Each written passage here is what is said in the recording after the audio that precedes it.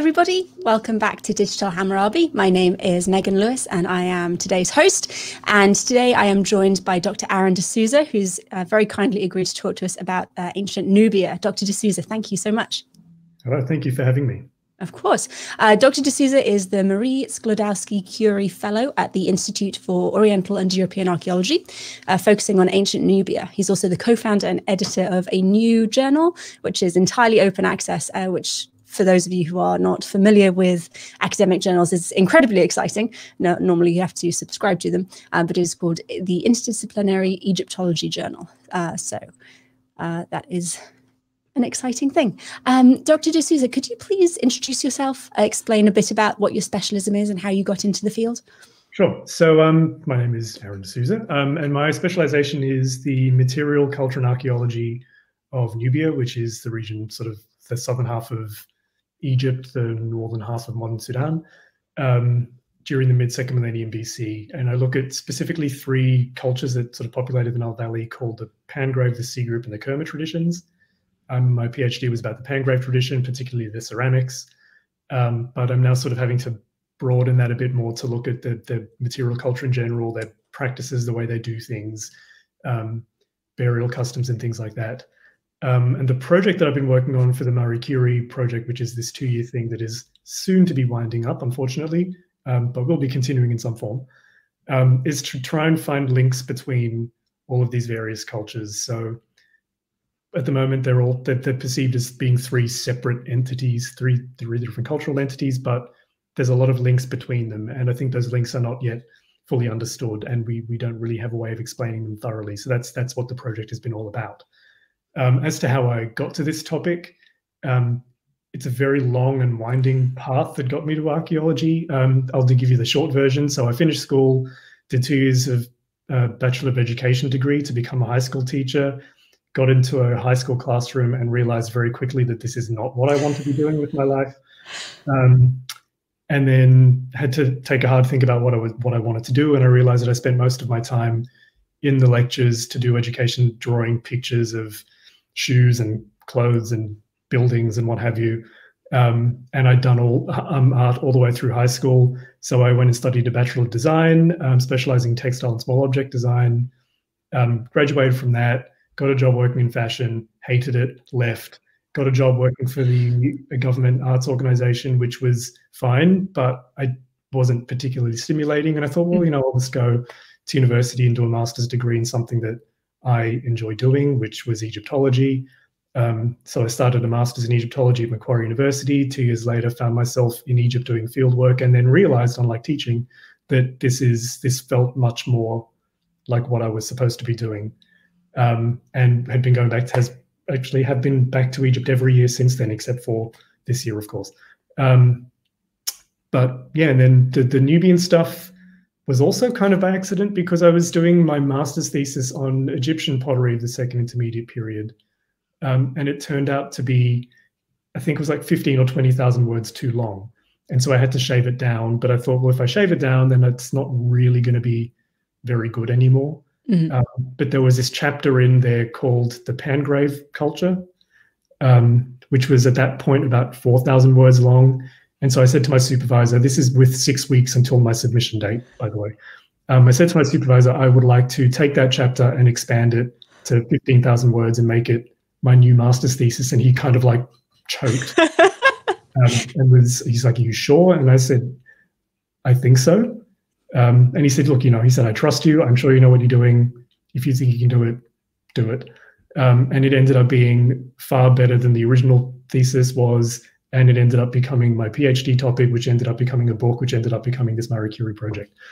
So it was a long way to get there. But I mean, like, all the design stuff was not unused because I learned how to make objects before I learned how to study them. Mm-hmm. So it sort of gave me a better understanding of how things work and the relationships between people and their things and all that sort of stuff. So it was a long route, but none of it was really wasted time, actually, if you think about it. It sounds like a fantastic journey into archaeology. Oh, that's wonderful. Yeah. I feel very strongly for your poor advisor. But it worked out beautifully. To his credit, he did trust me and say, mm-hmm. I trust you. If you think you can do it, And it. you were clearly onto something, because it's kept you going since then. So when we talk about the study of Nubia, exactly like what geographical region, what time region, what do we know about the people who inhabited the area? It's a tricky thing to define. So normally when we talk about Nubia, we mean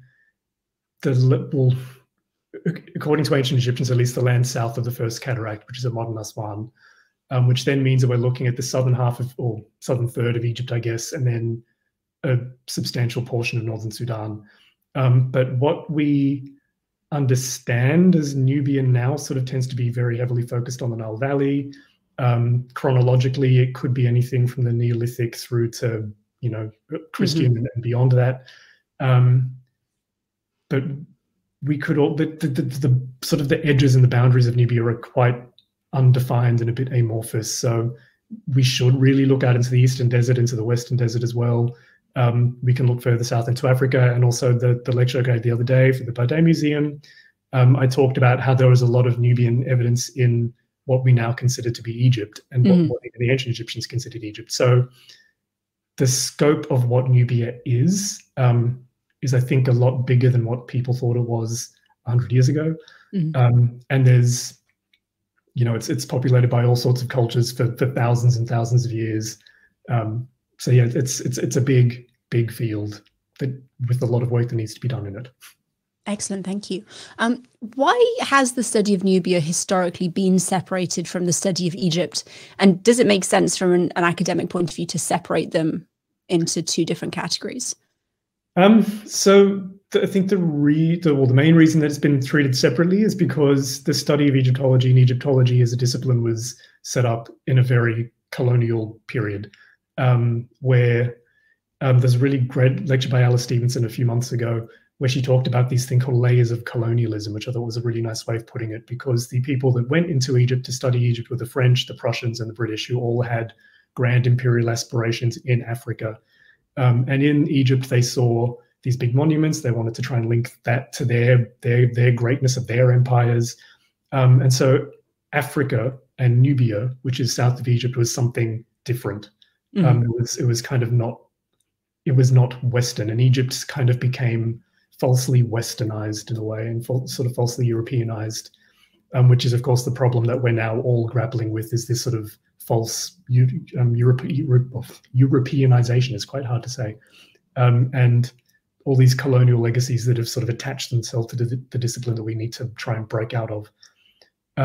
But Africa and Nubia was always treated as something different, or less than, or not as sophisticated. There wasn't a civilization.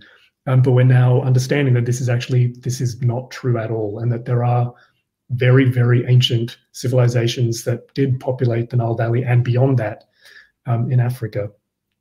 And I've forgotten the second half of the question. What was the second half of the question? Does it make sense to study them separately? No, absolutely not. So, and this is another thing that I've been pushing for, and I know a lot of other people have been pushing for, is a better integration of Egypt, or the study of ancient Egypt and the study of ancient Nubia and Africa more broadly, because, I mean, first of all, Egypt is on the African continent. That cannot be denied.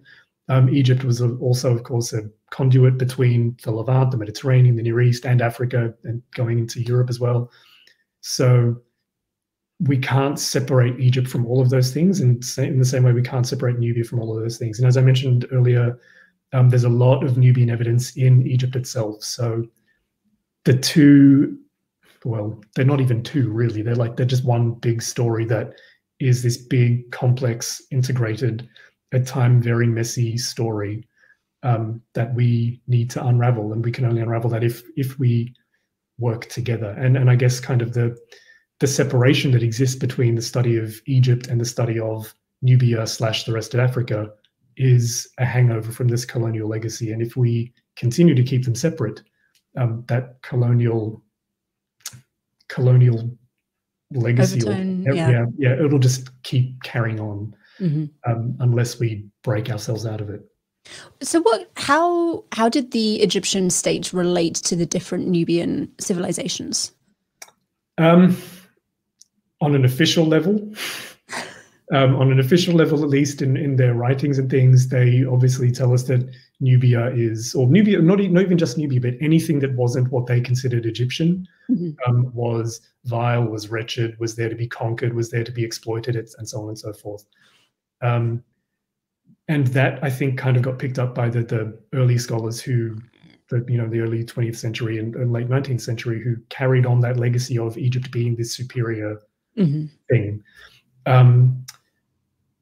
And of course, we know that in the 25th dynasty, the Nubians and the Kushite kings did conquer Egypt. So there was this real push and pull between Egypt and the lands to the south. But in reality, when we look at the archaeology, we can see that there was never, the real people on the ground probably didn't really perceive that difference, and that there were Nubians present in Egypt and burying themselves in Egypt, working for Egyptians, working alongside Egyptians, trading with Egyptians way back into the pre-dynastic period and probably far beyond that. And likewise, the opposite was happening in Nubia. There were Egyptians always going into and through and living in Nubia. So the official image that we get from the pharaohs and the 1% of the population who could read and write tell us that Nubia is bad. But actually, we know that they relied on Nubia for a lot of things. And I think that this is one aspect that we need to keep in mind with the way that Egyptians talk about Nubians, is that they make it seem like Nubia is less than or worse or vile or wretched or whatever, but actually they were dependent on Nubia for a lot of things. And in some ways, they were also afraid of Nubia. And the fortresses that they built in the Middle Kingdom were, we perceive it, or earlier we perceived it as Egyptians imposing their dominance on Nubia, but is it also, if you look from the other way, their efforts to keep Nubia in control because they knew that it was a threat, and that we know that all through history Nubians were coming up into Egypt and raiding Egypt and things like that, so that there was a lot of tension between the two. Thank you very much. You mentioned earlier there are 3 distinct cultures that are generally studied under the study of Nubia. Could you talk about them a little bit more? Yeah, so those 3 cultures that I mentioned are the Middle Nubian cultures. So that's the period roughly between it coincides with the Middle Kingdom and the Second Intermediate period in Egypt, so like 2000 BC until about 1500-ish. And those 3 are, so Kerma, who most people will be familiar with, has its main urban center at Kerma in Sudan. They were, at least we believe them to be, the biggest, the most powerful, the most influential. We call them, you hear of them being referred to as Kushites. And they had this big city. They had very distinct burial customs and such. Then we have the C group, who is kind of much older, actually, and Kerma and C group are a lot older than the Middle Nubian period. They go back into the early Nubian, which I will touch on in a minute. But the C group is mostly in Lower Nubia. They also have their own distinct burial customs. There's particular material traditions. They also seem to be sort of semi-sedentary. There's a town called Wadi Asebwa, which is a walled town, which we believe to have been a C group settlement, but they also have smaller campsites around the place. And then there's the Pangrave tradition, which is one that I'm interested in the most, and they are literally everywhere. So these are nomadic populations of pastoralists who had herds of cattle and goats. Most of their remains are fairly ephemeral. There are a lot of cemeteries around the Second Cataract and all throughout Lower Nubia, into Middle Egypt as well. But they are everywhere, and they seem to sort of be in contact with a lot of people in different places in different ways. But those are just the 3 that are in this particular, maybe maximum 500-year stretch of time. But then before that, we've got the A group Nubians, who are also in Lower Nubia. Then we've got all the prehistoric and Neolithic cultures. There's also later cultures, so we can look forward to the Kushite kings that ruled Egypt in the 25th dynasty. Then there's the X group, which probably is not so, I think it's a bit shaky these days. There was a B group that disappeared as disappeared as in academically disappeared because people realized that it isn't really a thing. There's also cultures out in the deserts called Jebel Moya, Jebel Mokram, the Gash group, the Butana group, all these other things all around the place. So it was a very, very diverse, culturally complex and interconnected region. And even though we perceive them as different things, there is a lot that actually connects them culturally, and yeah, they're culturally very, very similar and related. So what kind of continuities do you see between all the different cultures? They seem to all, I mean, the obvious superficial things are the pottery styles. So everyone knows blacktop pottery from Egypt, the pre-dynastic period, which is when the Egyptians made it, and then they sort of stopped making it. In Nubia, they continue that tradition. So all of these Nubian cultures that I mentioned have some kind of black-topped pottery, and they kind of bring it to the pinnacle, I think, at least, of ceramic production in this region of Africa, which is these kerma beakers, these beautiful bell-shaped, shiny, polished beakers with the white bands around the middle. And they're like eggshell thin. So Nubians take these traditions and they maintain them and they refine them to a point of them being like what we consider art, essentially. Yeah, they are art. They're sort of these beautiful, almost magical and quite powerful objects when you hold them. It's like holding air. They're so beautiful and light. But there are other elements of their culture. So they all seem to have similar burial customs, but there are differences and variations. Most of the burials are circular with contracted burial position, so the body lying on the side with its knees bent and arms bent. Tumulus structures of some kind, some incorporation of animal offerings, so usually heads of cattle or goats or sheep, which were arranged in rings around the graves or put inside the graves. There's a link to pastoralism and sort of livestock animals that have a real importance for these traditions. So yeah, there's a lot that makes them identifiable as traditions, but there are all of these things that link them. And these, I think, is what we need to get to the bottom of, is understanding these connections to figure out whether the divisions that we've imposed on them are actually valid or not. Thank you. So you specialize obviously in material culture. How do archaeologists use material goods to try and understand the identities of ancient people? With great difficulty, I think, is the answer to that question. So we can look at objects and we can say, okay, well, let's say there's an Egyptian person or an Egyptian burial, but he has a Nubian, or what we would call a Nubian pot in their grave. But then that is us imposing our assumptions on that pot is Nubian and that thing is Egyptian, which they may not have perceived that difference. We don't really understand what their feelings or thoughts were about the objects that they have in their graves. And we also have to remember that the people in the graves that didn't choose those objects necessarily, they were put in those graves by other people. But there are these people are silent in terms of their identity. And of course, identity is something that is self-defined, it's internalized, it's variable, it's incredibly fluid from day to day, from situation to situation, depending on the context or who you're talking to or where you are or what the weather is. Your identity or perception of your own identity can change.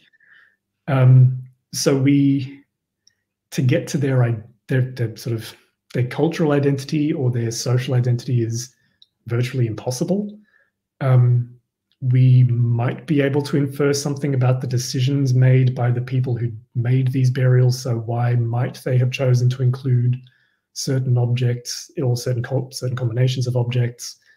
But in terms of getting to their identity, it's really, really difficult. But what we can try and get an idea of is, if we look at the relationships between those objects and the contexts and the other contexts around them and their environment and what we know of the people who lived in those regions, we can start to build a picture of how objects and peoples might have been in flux and in movement and how things became mixed and combined. So there are graves where, at the Fourth Cataract, for example, where we have what at least look like Kerma type pottery and Pangrave type pottery, and in combinations that you wouldn't expect. But then we can look at that and say, okay, well, this side of the Fourth Cataract is just across the bend from Kerma, so there could have been that easy access to Kerma stuff. But also to get there, they would have had to traverse the desert. And we know that there were all these nomadic populations living in these desert regions. Maybe that's where these contacts happened. And that's how these combination of objects came to exist. But then again, we to get to that particular individual's perception of those objects is impossible. We can only put our interpretation upon it, which isn't always correct. Mm-hmm. Thank you. It's tricky. Yeah, and I mean, and in this sort of discussion, I often use myself as an example because I am from Australia, but I'm not blonde-haired and blue-eyed, so I don't look like the stereotypical Australian surfer type dude. My parents are from Singapore, but their grandparents are from Portugal and the Netherlands. I grew up eating Asian food in Western Sydney, but I speak English, even though my parents speak to each other in Malay a lot of the time. So on some level, I'm Australian, but I'm not. Mm-hmm. And now that I've moved to Austria, I speak German. I cook Austrian food sometimes, but I would never identify myself as Austrianized, or my identity hasn't changed to being Austrian. Mm-hmm. And also depending on who I'm talking to, as I said, like if I'm talking to an Australian friend, if I'm in Australia, my background doesn't even factor in, because Australia is so multicultural that people just see me as Aaron, and that's it. You're an Australian dude. Yeah. But then when I moved here, I suddenly felt very, very foreign, because I outwardly look very different to the people on the street, and realized that people would not speak to me in German because they probably didn't assume that I could speak German. And so I started to notice this sort of aspect of my identity, which I'd not really noticed before, and that is that I'm a brown person, which never really factored in. But since then it's become a part of how I perceive myself. And then also I make an effort now to speak German sometimes, but sometimes I also make an effort to not speak German and highlight the fact that I am Australian. And I guess, which is a little bit sad, I do it because I feel like it highlights my whiteness in a weird sort of way. So it's a really complex topic, which is why, if you were to come into my kitchen, you would find a wok, a spätzle maker, all sorts of things from all different parts of the world. But then I defy you to tell me who I am based on what's in my kitchen. So it's that kind of difficulty that we're working with. Thank you. Do we know a lot about how these different groups of people in Nubia interacted with each other? Yes and no. So we have to assume that there was contact, because they're all in the Nile Valley and the deserts around the Nile Valley at the same time in the same space. We know that objects were moving between populations and places and things. So, for example, we have this matte impressed pottery. So matte impressed pottery is got matting impressions on the outside, as the name suggests, but it's like a remnant of the technology. And we find that at multiple sites along the Nile Valley, from the Fourth Cataract, also out in the deserts a little bit, but also way up into Egypt. That doesn't necessarily mean that the people were there. It just means that the objects were moving. So we know that even if the people weren't moving, people were coming into contact with this material, which meant that they were coming into contact with something other, which would have then changed their perception of themselves. And so we can sort of pick up on all those sort of things. But from distributions of objects, we can sort of get a sense of what things were moving and maybe how they were moving around, and what people might have been coming into contact with in various places. But in terms of their day-to-day interactions, it's hard. So I've got a colleague and friend, actually a very good friend, Julian Cooper, who's doing work on Nubian languages, and he is of the opinion that, as I'm sure most people are, and it seems very logical, that a lot of these people were bi or multilingual. And he sort of has pointed out that there is a lot of evidence that Egyptians were. And if you think that, when Egyptians had to travel through Nubia to get gold or to get ebony or whatever they needed, they had to be able to communicate with people to tell them what they wanted. There's a lot of also apparently Nubian loanwords in the Egyptian language. So there would have been a lot of crossovers and blending that made these interactions workable. Mm-hmm. So the actual mechanics of how they interacted with each other is difficult to get to, but we know that there was a lot of interaction and exchange going on between the two, or between all of these groups, actually. Mm-hmm. Are there some like classes of objects that are more portable, more transferable between groups than others? I mean, like things like jewelry, small things, beads and stuff. But pottery also, so this is another one thing with pottery where people sort of think that pottery is breakable and fragile, so therefore it's not something that people would carry around and move around with them. There's a really good PhD though by Catherine Grillo, and it's not ancient pottery, it's about Samburu pottery. So these are also pastoral, partially nomadic groups, and they depend on pottery, and they've actually said we need pottery to survive. And because they need it to milk their cattle, they need it to bleed their cattle so they can use the blood for their food and whatever. Mm-hmm. And I'm pretty sure that the same was the case in the ancient world, because we see a lot of Nubian pottery that has been repaired. So it has been broken, but it's valuable enough that they put it back together. Mm-hmm. We see Egyptian beads and jewelry and things turning up in Nubian graves. We see Nubian objects turning up in Egyptian graves. So there doesn't really seem to be, objects that were more portable. Maybe there were objects that were more desirable, mm-hmm. Like a faience bead or a beautiful Kerma beaker, which we find in a lot of Nubian burials, Egyptian burials, in Egypt itself. Maybe simply because they were just visually beautiful and people wanted one. It doesn't necessarily have any relation about who, or any bearing on who that person was or affect their identity. It just could be they just liked it. Yeah. But in terms of if objects were more portable than others or more, transferable than others, not necessarily. But we also do see not objects, but we also see ideas and ways of doing things and processes moving around. So in both Egypt and in Nubia, ceramic technologies, for example, there are a lot of hybrid pots. The term for that is debatable. Some people don't like the word hybrid. I know that at Elefantina, Dietrich Rauer calls it late Middle Nubian imitation ware.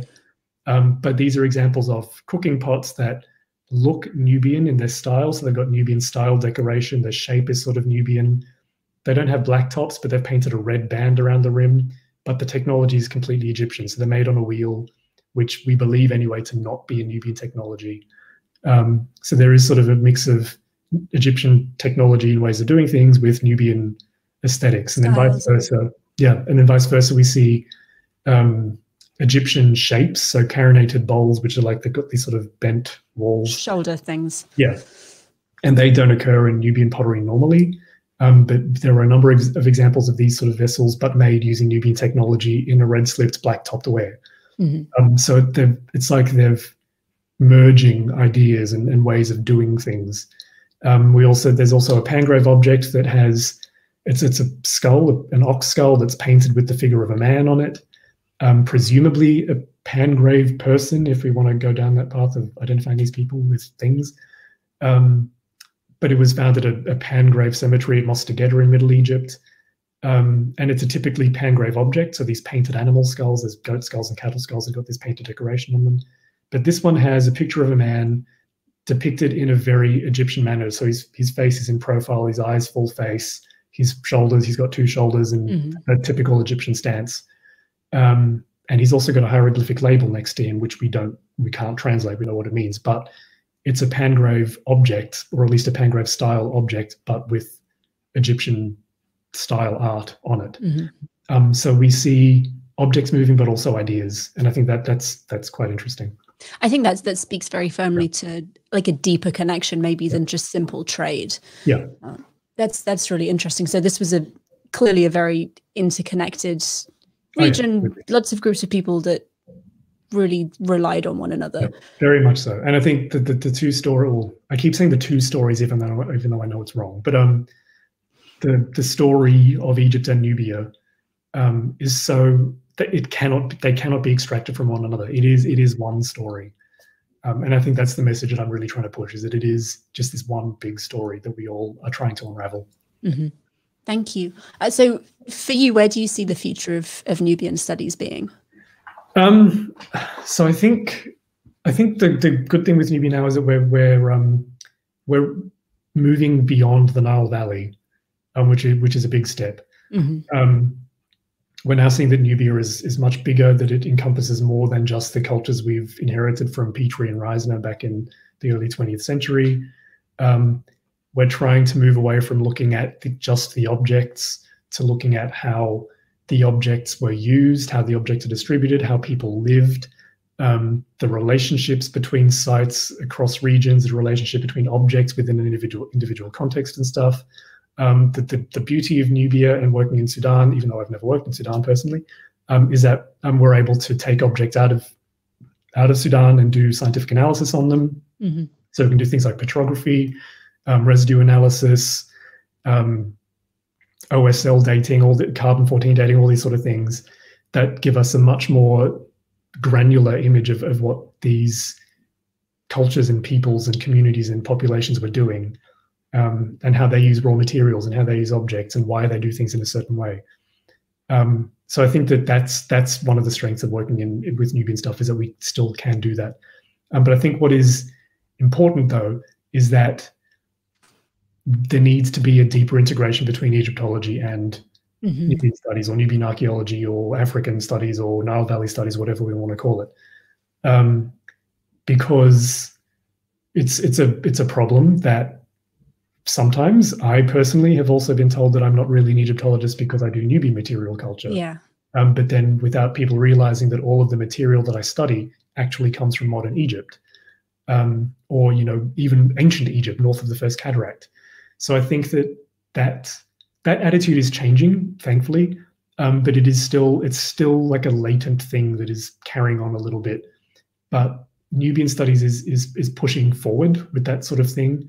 I think Egyptology needs to be pushed a little bit, which is why, so with the journal that you mentioned, that actually was founded by myself and my two colleagues and friends, also Christiana Köhler, who's the professor of Vienna, and Amber Hood, who's a postdoc at Lund University in Sweden.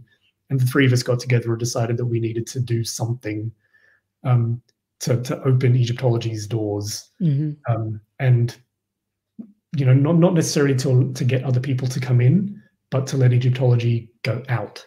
And I think that's the important thing. But I think that Nubia and people studying Nubia are really pushing in that direction, which is what we need.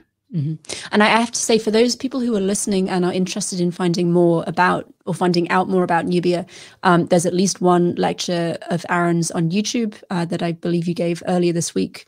So you can search for that and find it very easily. And if you are on Twitter, there are several fantastic Nubian specialists on Twitter. There's Aaron, there's Solange Ashby, and various others, and I'll try and put them in the description box below so you can follow them and follow their research, because this is a really fascinating area. And actually, like you're saying, that there seems to be a lot more dynamism in people in Nubian studies, where we're using social media really actively. We're trying to reach out to people. It's not like a closed bubble. Yeah. We actually want to be open, and we want to share, and we want people to come in. So yeah, it's really, thank you for saying that, because it is, I think that there are a lot of really great people doing a lot of interesting stuff. Yeah, no, there really are. And we are going to take a 1-minute break, so I can gather up all of the questions that are in the side chat. If you have a question for Dr. de Souza, please put it in the chat now. I will not be taking extra questions once we are back. So type it out and tag me, and we will be back in 60 seconds. If you'd like an expert to answer your questions, then make sure you join us live next time. Check out digitalhammurabi.com/calendar for details of future interviews. And remember to bring your questions.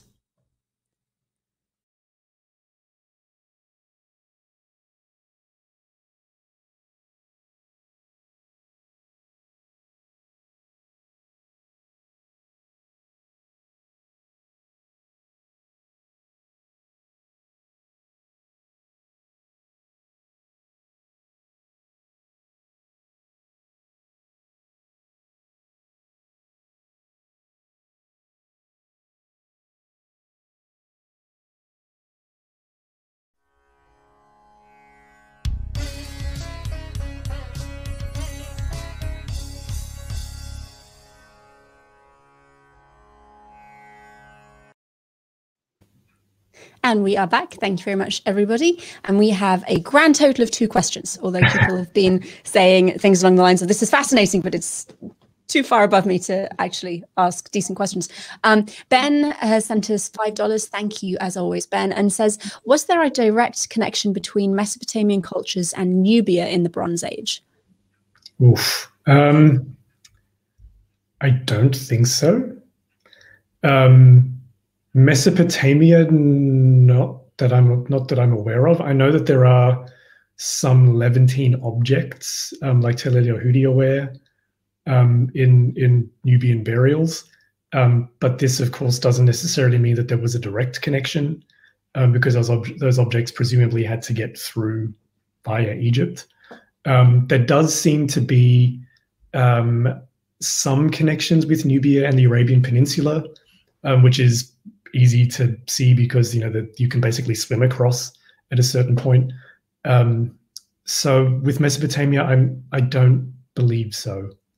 I'm going to say I don't think so either. No. At least nothing that I'm aware of. It's a long way. Yes, you have to go through the whole of Egypt. Yeah. Pretty tricky. But with the Levant, there are some sort of indirect connections. Mm-hmm. But yeah, again, that's not to say that there were Levantine people going to Nubia or whatever. Mm-hmm. Thank you. And Jeff Cooper is asking whether a cataract in this context is like a choke point in a travel route.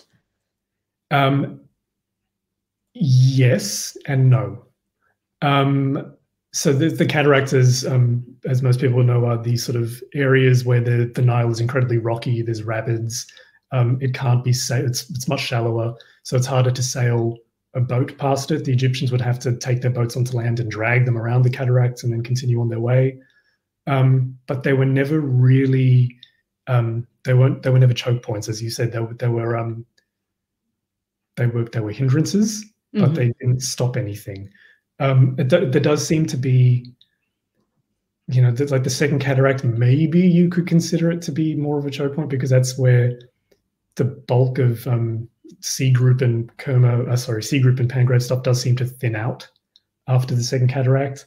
That could also, though, be due to the land immediately to the south is what we know as the Batn el Hajar, which is Arabic for the belly of the rock, and it's can't be farmed. It's just mostly rocky desert. Mm-hmm. So it's not really that easy to exist in or to traverse or whatever. So it could have been like a natural barrier.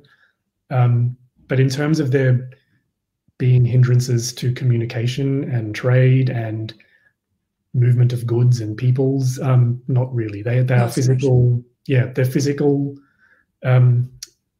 hindrances, but not. They can't be. They can be overcome fairly easily. Okay. Thank you. And we do actually have a couple more questions that I missed. Tessa asks if there are any websites where someone can find information on Nubia. There are a few. There's my blog, which is called the In Between Nubia blog, and I can maybe send the link for that if you want to. There's also a number of, so you could have a look at, there's the Kerma website that the University of Neuchâtel has. I think it's just kerma.ch, if I remember correctly. There's quite a lot of blogs actually for Nubia. You could also look at, I know that Solange Ashby, who you mentioned before, she's working on a project called the Nile Daily Initiative, which is, it's not a website necessarily, but it's a place where you can go and consult about Nubian stuff. There's a Twitter feed for that as well. But actually, as we just said, Twitter is a really good place to find people who are working in Nubia. And I mean, if you want to, you can find me on Twitter and then find the people that I follow and see the things that I share and stuff, and that'll take you to places as well. The Oriental Institute at Chicago has a lot. And also, a lot of the museums around the place, like the British Museum has a fairly good, they've got that British Museum Studies in Ancient Egypt and Sudan journal. There's a lot of resources there about work in Sudan. Sudan and Nubia is a journal that you can access online as well. So that there's a lot out there. There are places to go. I'm just making notes so I can put links to those places in the description for those who are watching after the fact. And Fran Wilson asks, how were the Nubians affected by the Bronze Age collapse? Again, it's probably an indirect thing.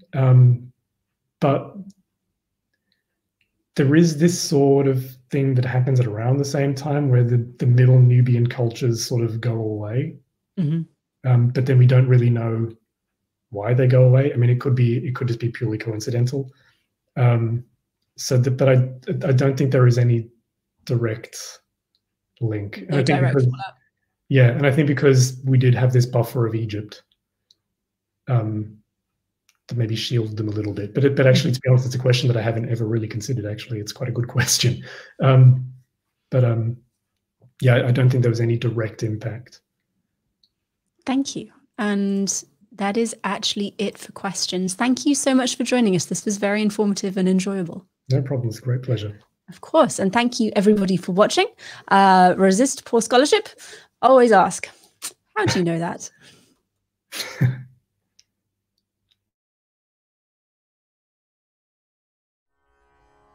Digital Hammurabi is made possible by generous sponsorship from our patrons.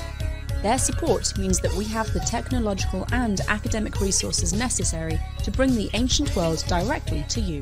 If you want to join the team, go to patreon.com/digitalhammurabi to see how you can help.